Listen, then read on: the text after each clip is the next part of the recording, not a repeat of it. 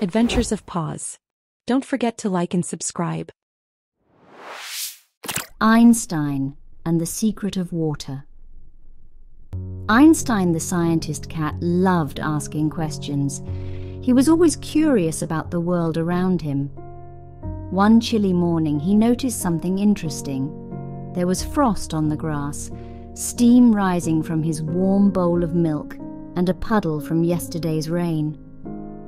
Why does water look different sometimes? Einstein wondered, twitching his whiskers. Sometimes it's hard like ice, sometimes it's liquid, and other times it floats like steam. He put on his goggles and grabbed his notebook. Time to solve the water mystery.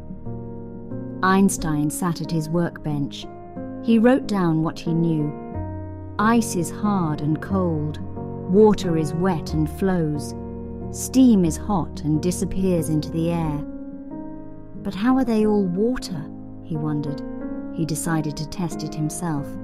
Einstein took a piece of ice from outside and held it in his paw. It was freezing. He put it in a bowl and placed it near his window where the sun was shining. After some time, the ice started to melt. It turned into water. "Aha!" Einstein said, writing in his notebook. "Ice melts into water when it warms up." He added a note. "Ice melts into water." Next, Einstein poured the water into a small pot.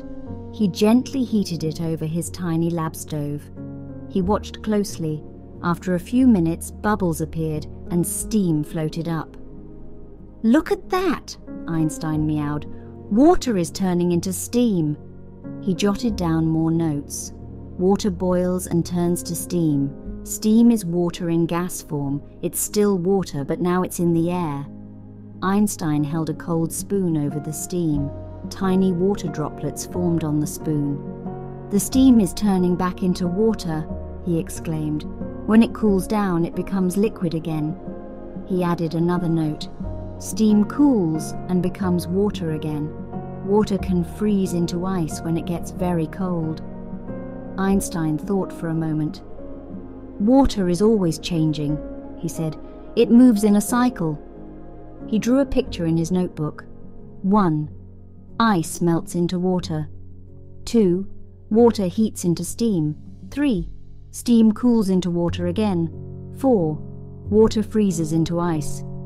"It's all the same water, just changing because of heat and cold," Einstein called his forest friends. He showed them his drawings and experiments. "Ice, water and steam are the same thing," he explained. "They just change when it gets hot or cold." The animals were amazed. "So when it's cold, puddles can freeze into ice?" asked a bunny. "And when it's hot, water can turn into steam?" asked a squirrel. "Exactly," Einstein said proudly. "Water is always moving and changing, and that's called the water cycle." The animals clapped their paws. They looked at the puddles, the frost, and the mist in the air. "Water is everywhere," they cheered. Einstein smiled. "Science is all around us. You just need to look closely." From that day on, whenever the animals saw ice, water, or steam, they thought of Einstein and his big discovery. Einstein and the mystery of falling things. Einstein, the scientist cat, loved asking big questions. One sunny day, he sat under his favorite orange tree, writing in his notebook. Suddenly, a bright orange fell from a branch and landed right next to him. "Why did the orange fall?" Einstein wondered, twitching his whiskers. "It didn't go up or sideways. It came straight down to the ground. I need to figure this out." Einstein grabbed his goggles and notebook. "Time for an experiment," he said with excitement. Einstein climbed up the tree with an orange in his paw. He dropped it from the branch and watched it fall. Plop! It landed on the ground again. He said. "Oranges always fall down, never up. Why does everything go down?" He tried dropping a leaf, a pebble, and even his favorite ball of yarn. They all fell to the ground. "The ground must be pulling everything towards it," Einstein exclaimed, scribbling in his notebook. Einstein sat under the tree, thinking hard. "If the ground pulls things down, it must be using an invisible force," he said. "I'll call it gravity." He ran to his lab to do more experiments. He dropped different objects, a feather, a coin, and a toy mouse, and they all fell down. "Gravity works on everything," he meowed. Einstein drew a picture in his notebook. 1. Gravity is a force. 2. It pulls everything down to the ground. 3. Bigger objects like the Earth have stronger gravity. Einstein called all his forest friends to share his discovery. "Why do things fall down? It's because of gravity," he explained. "The ground pulls everything towards it using an invisible force." The animals were amazed. "So gravity is why oranges fall and why we don't float away?" asked a squirrel. "Exactly," Einstein said with a proud flick of his tail. "Gravity keeps us safe on the ground and helps the world stay in order." The animals cheered for Einstein's clever discovery. "Thanks for solving the mystery of falling things," said a bunny. Einstein smiled. "The world is full of forces we can't see, but they're always there, helping us. Isn't that amazing?" From that day on, whenever the animals saw something fall, they thought of Einstein. Einstein and the Mystery of the Rain. Einstein the Scientist Cat loved solving mysteries. One sunny morning he sat by the window watching the sky.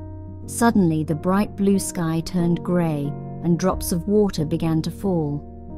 "Where is this water coming from?" Einstein wondered, his whiskers twitching. "It's not coming from the ground, so where does rain begin?" Einstein put on his goggles, grabbed his notebook and said, "It's time to figure this out." Einstein ran outside with his umbrella and watched the raindrops fall from the sky. Plip, plop, plip. They made tiny puddles on the ground. He looked up at the grey clouds. "The clouds must be holding the water," he said, writing in his notebook. "But how does the water get there?" Einstein scratched his head and thought hard. Maybe the sun helps." Einstein remembered how water in his bowl would disappear on hot days. "That's it," he meowed. "The sun makes water float into the air. The water becomes mist, like magic, and rises up to the sky." He drew a picture in his notebook. 1. Water on the ground gets warmed by the sun. 2. It turns into invisible mist. 3. The mist rises and gathers in the clouds. "But why does the water fall back down?" Einstein wondered. He watched the clouds carefully. "When the clouds get full of mist, they get heavy. Too heavy," Einstein said. "So the clouds let the water go, and it falls as rain." Einstein ran back to his lab and drew a new picture. The sun warms water, mist rises, it makes clouds.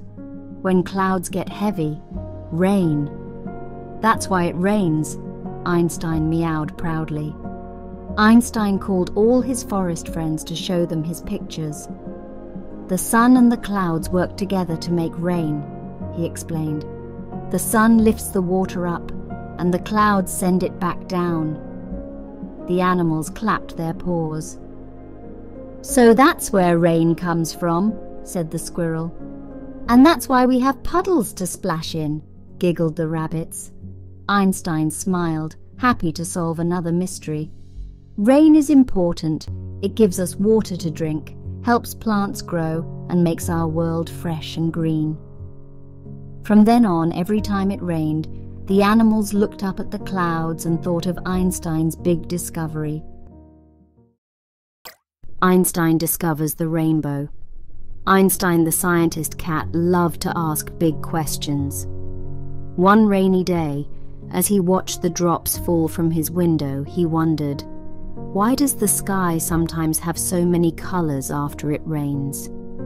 With his goggles on and his little white lab coat buttoned up, Einstein said, "I'm going to find out."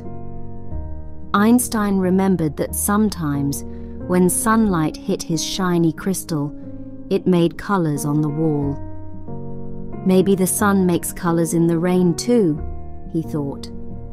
He took his favorite crystal, held it in a sunbeam, and watched as beautiful colors, red, orange, yellow, green, blue, and purple, danced on the wall.